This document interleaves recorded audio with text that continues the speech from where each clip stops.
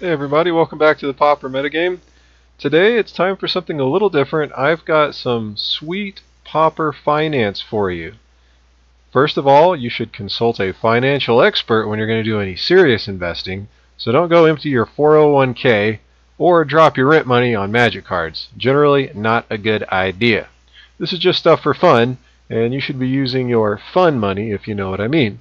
Having said all that, and now that the disclaimers are all out of the way, let's get into the good stuff. Today I've got 3 cards you should take a look at. And it doesn't really matter if you're looking to play Pauper or you just want to make some money. Either way, I feel reasonably confident about these recommendations. I don't make a whole ton of recommendations. I'm very cautious and careful. I like to go with stuff I'm very confident about. I don't have a weekly show or article or anything that I have to do. I'm not under any pressure to constantly come up with random picks. So I can really hone in and occasionally present something I feel really good about. So I want to talk about Crypt Rats. A couple of weeks ago, Crypt Rats went from under $1.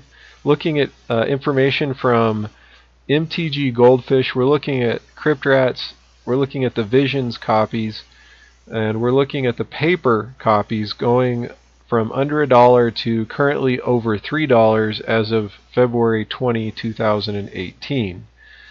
Crypt Rats has only been printed in 2 sets, in Visions as a common and also in 7th edition as an uncommon. 7th edition was released in 2001, I believe, and Visions is even older than that. It's a pre-2000 set. So Crypt Rats hasn't been printed in over 15 years. I don't know the numbers for sure because nobody really does, but it wouldn't surprise me if there's less Crypt Rats floating around than, say, rares out of new sets. Maybe even mythics? I don't know, maybe that's going too far, but comparing old print runs of commons to new massive print runs, it's just kind of crazy actually how much more product is out there these days. Anyway, Crypt Rats is not going to get reprinted in Modern Masters 25. I wanted to get this out and get this published before we get a lot of spoiler information coming out for this reason. You're hearing some different talking heads talking about how you got to be careful with Pauper because the cards are just going to get reprinted into oblivion. You can't sleep safely at night and this and that and whatever. Again, never mind the fact that tons of modern and legacy cards are looking at the exact same risks, and in those situations you could lose a whole lot more money than, you know, picking up a $3 Pauper card that maybe goes back to $1 if it gets reprinted. That aside, Crypt Rats isn't getting reprinted in Masters 25 anyway. No, I don't have insider information. I just have done some simple A plus B equals C kind of analysis on this to figure it out. Crypt Rats is abusive as heck in a draft environment. Wizards doesn't want to put a card like Crypt Rats in a draft environment where you can have a walking Wrath of God on a creature. It's just terrible. Unless you put it at rare or mythic, then, you know, it's fine. But reprinting this at common or uncommon just warps the heck out of a draft environment. It's very infrequent with the current philosophy that Wizards operates right now and how they produce sets and how they make things, for them to put something at common or uncommon that can just automatically do 4 or 5 damage across the board to every creature and have it on a creature body that can be brought back with a lot of random recursion, like a Gravedigger, any number of things. It's pretty frequent for there to actually be some pretty easy creature recursion in most sets at common or uncommon. So there's just a lot of abuse that can really mess up a draft format and make it kind of messed up. So it's just not going to happen. Also, Crypt Rats isn't going to get shifted up to rare and released because there's just no reason to do so. There are only so many slots in master sets, and they're all carefully balanced around getting just the right amount of value in the right places, and there's just no real demand. Pauper only sees play, Crypt Rats only sees play in Pauper and fringe play in Commander with Rats decks and stuff like that, but not really a lot. There's just not a lot of reason to put this in a master set. Not only do I not think Crypt Rats is going into Masters 25, I don't think Crypt Rats is ever going to be reprinted in any Masters set. Not only that, but this card sure as heck is not coming back into standard. So that basically means Crypt Rats will probably get reprinted at some point as the price continues to creep up in some kind of supplemental product. Maybe a Commander supplemental product. Maybe they just jam Crypt Rats in there once it gets up over $6 just because it's some free empty money they can throw in there. Basically, Crypt Rats would be a throwaway card for Wizards because I don't think they care about Pauper that much at this point, and they've got to put a certain amount of value in all of those supplemental products. So this would just be kind of an easy throwaway option for them. But it takes logistics and time for them to create these products. Crypt Rats just spiked up again over $1 back on February the 4th. So I mean, I just don't think you're going to see any Crypt Rats reprints this whole year. And for that reason, I expect the price of Crypt Rats to slowly, incrementally grow unless Pauper gets basically acknowledged and made into a regular format by being sanctioned and something you can play at your local LGS and get Planeswalker points and all that jazz. If that happens, then Crypt Rats, along with the rest of Pauper, could really explode and go nuts, and you could see this card double up in value again in just a few months if something like that happened. But don't hold your breath. I don't think Wizards is going to come around that quickly. They're probably just going to take a wait-and-see approach and see if Paper Pauper really has legs. So I don't foresee anything really happening there. Anyway, Crypt Rats, yeah, I feel pretty confident this card's going to get up $5-6 pretty easily, and I mean, I'm saying Crypt Rats won't be reprinted this year. There's a chance it might not get reprinted for a few more years, just because as long as Wizards doesn't care too much about Pauper, and there's just not a good place to put it. There's very few places to reprint Crypt Rats. Most supplemental products, it doesn't make any sense because it's just not relevant to most Magic players. So who knows where this thing's going. But if you're playing Pauper, get them now. Go pick up some heavy played copies on TCG Player for under $2, and get your playset now because they're just going up from here. This is not a situation where somebody just went in and flash bought up all the copies. I've been watching Crypt Rats and they've just been slowly draining, creeping a little at a time. Even though it may look like the price just all of a sudden shot up, the inventory levels have just been going slowly down. Yeah, maybe somebody jumped in and bought 4 or 5 play sets there at the end, but considering we're talking about a common, there's just been a lot of drain. And yeah, this is where we're at. Crypt Rat's not a bad pickup right now. Strongly recommend it. Let's move along. Pestilence Beta Edition. Now this is spicy because there's 0 reprint risk. That's right. This card's already been reprinted into the ground. It doesn't matter if another reprint comes along because you're not buying this so much for access to be able to play the card. There's plenty of copies out there. You're buying it because it's like foil plus, right? I mean, I know a lot of people don't think that Pauper players are going to pimp out their decks, but I think people will be surprised that it doesn't take that many players to decide they want to put some really nice, sweet, extra awesome looking cards in their Pauper deck, some old school stuff, some foil stuff, to cause cards like this to spike up. And as we're looking at this card, looking at, this card's been recently in the $7 to $4 or $5 range, and it's kind of been trending up, and now it's up around $9.50 right now. And there's no copies on TCG Player right now. And of course, full disclosure, I have bought myself some pestilences, some copies of Pestilence. Maybe that's a better way to say it.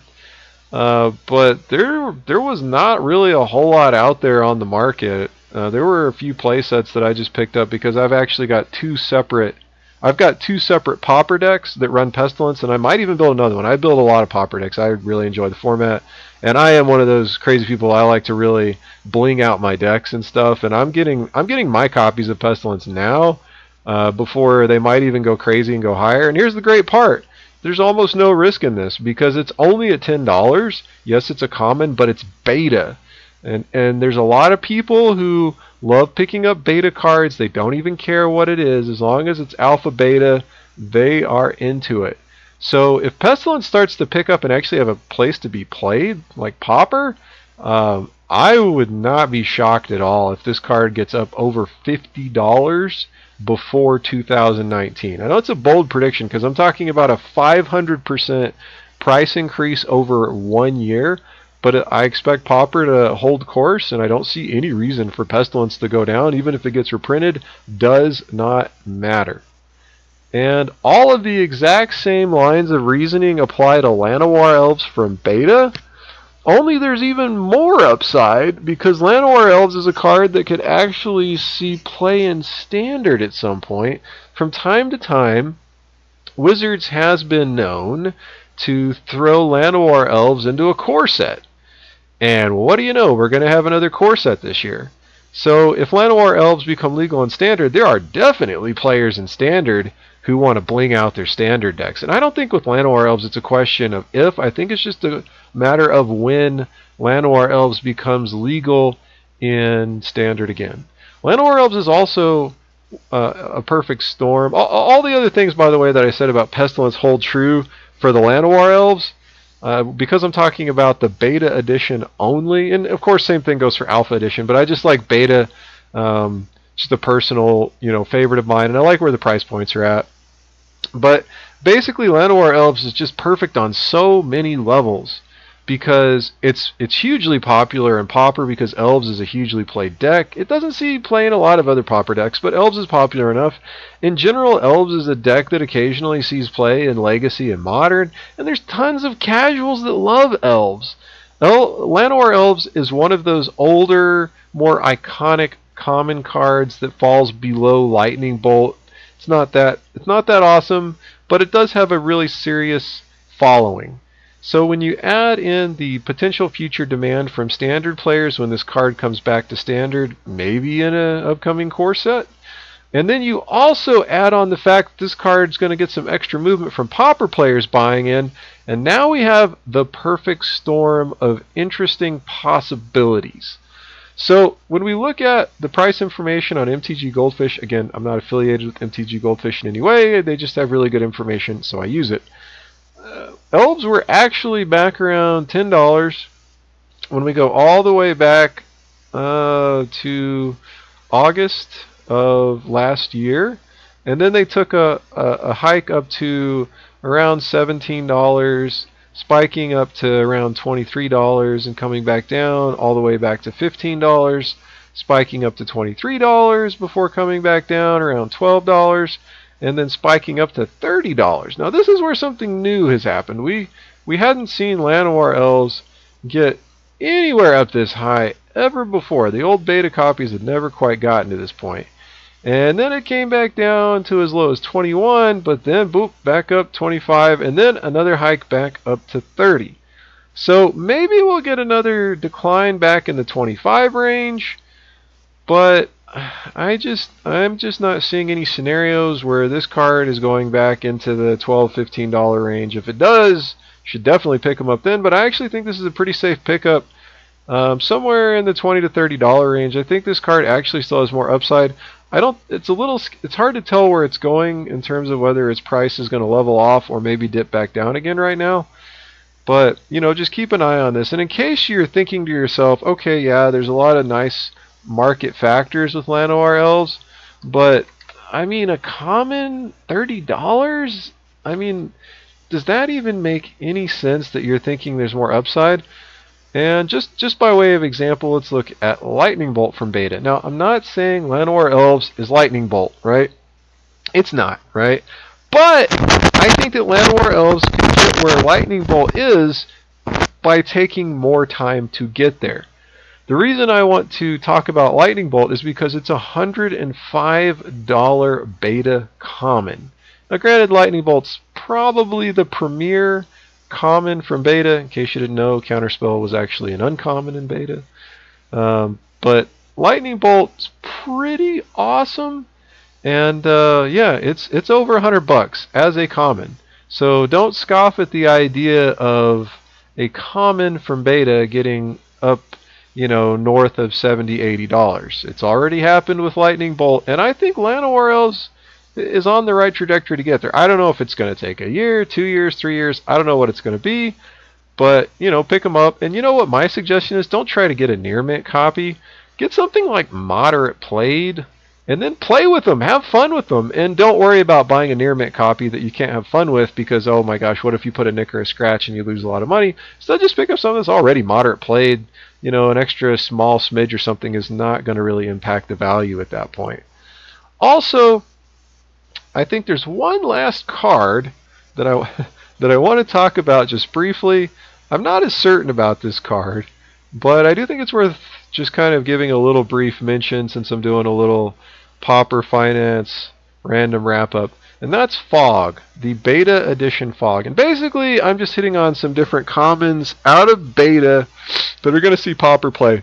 Now, Lightning Bolt, even though we talked about Lightning Bolt, I'm not recommending it. I think Lightning Bolt from beta is a sound pick. I think it's actually staying over $100 from now off into infinity, or until Magic, you know, cards are not a thing anymore. Basically, $100 is a lot of money to drop on a card, and it's just already, a lot of that value is already gone that you could have picked up. So I think there's other things that are more interesting. So Fog, currently sitting at $7.20. I think Fog's pretty interesting. I mean, it's not that exciting, but I mean, it's a card that sees some Pauper play, not a ton. The problem is it's not even a mainstay in a tier 1 Pauper deck. It's not a mainstay in any format anywhere at a tier 1 deck level. It's just kind of around, sees fringe play, could get reprinted in standard. So it's a thing, but it doesn't have anywhere near the momentum that Pestilence or Elves had. And between Pestilence and Fog, I'm a lot more excited about Pestilence because I think Pestilence is more of a thing in Pauper than Fog is. There are some decks in Pauper that run Fog, and they will even do good on occasion, but I just think Pestilence is a better way to go if you're looking to find some beta commons to pick up. And the great thing about the recommendations I'm giving here is there's really just about no downside on these cards. I mean, if you run out and pick some of these up, that's it. There's no more supply that can come in. These cards have already been reprinted into oblivion, whether we're talking about Llanowar Elves or Fog or Pestilence. There's already reprints, tons of them. Doesn't even matter if it gets reprinted. And really, it's all just upside. I mean, especially when you look at these price charts, Fog is starting to jump up a little bit, but I still think it's really cheap, all things considered. I mean, yeah, so that's all I got for today, everybody. I hope you enjoy, and maybe somebody who listens to this will actually get to have some fun picking up some beta cards and having some fun with them. Like I said, last thing, don't feel bad about picking up heavy played or moderately played copies and just having fun with them. You know, turning those beta cards around and slamming them on the table. It can be a lot of fun. You know, getting to enjoy that old school Magic without having to stress out about if you get a little nick or a scratch. So that's all I got for today, and I hope you enjoyed this little update. Have a great day. Peace.